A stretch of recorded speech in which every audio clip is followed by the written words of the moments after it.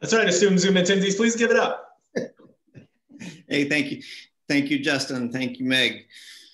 Transit Center, we are really honored to be standing in solidarity tonight with our next honoree. And in the bitter spring of 2020, when the governor and the press and all public health officials were beseeching all New Yorkers, do not go out if you don't have to, please stay home.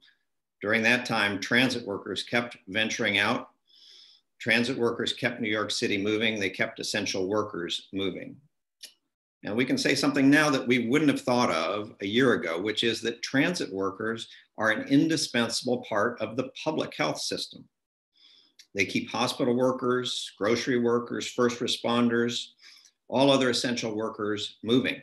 And they did that risking their own health on behalf of the public health. They deserve protection then, and they deserve our thanks now. TWU Local 100, even while they were dealing with unspeakable illness and loss of life within their own ranks during the spring, they fought for protections like personal protective equipment, like distancing, like expanded sick leave and quarantine policies. And they also fought for respect that transit workers deserve. New York City was a leader, both in inspiring ways and in tragic ways at that point in our country.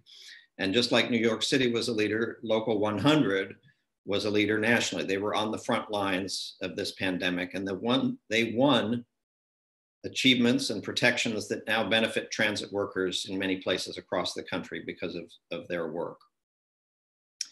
In honor of those who were lost and who have continued, also people continue to suffer, we're now going to observe a moment of silence for the transit workers who passed away, including 98 members of TWU Local 100 here.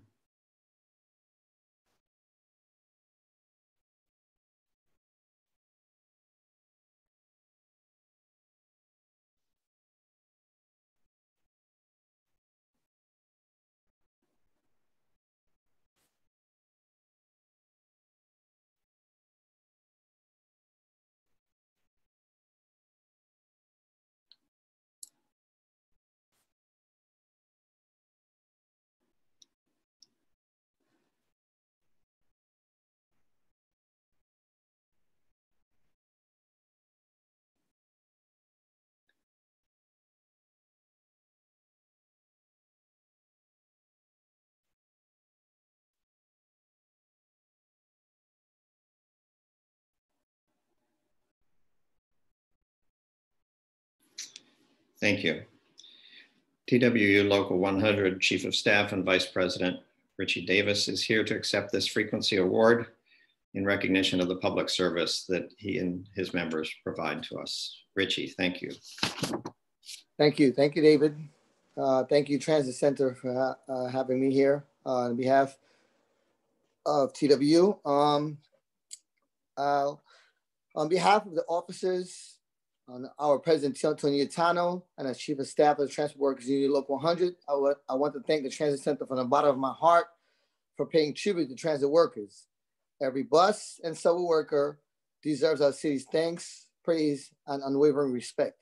I accept this award on their behalf and in memory of our fallen heroes who perished during this global pandemic. Transit workers have always been essential to the day-to-day life of New Yorkers. We get New Yorkers to their jobs, their schools, churches, doctor's appointments, and countless other destinations. But throughout this crisis, transit workers have been more than essential. They have been critical to the city's survival. When this pandemic hit, New Yorkers were counting on transit workers being there for them. Transit workers delivered. They stepped up like heroes. We kept New York moving and functioning. Nurses, doctors, food, industry workers, members of law enforcement, many others have been able to get to their very important jobs because of transit workers providing safe transportation.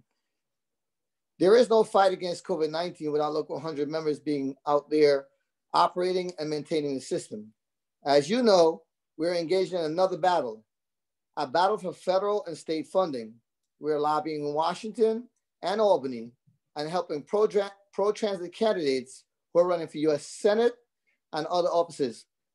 Layoffs are not an option. We'll do everything in our power to stop them. Thank you for your support. Thank you for recognizing transit workers, the 40,000 members of transit workers of this Transportation Workers Union Local 100, the men and women who move New York, greatly appreciate. Thank you very much from all of us here at Local 100 and everyone who's involved and all the members. Again, thank Transit Center for giving us this award. Thank you for recognizing us. Thank you, Richie. Good to see you.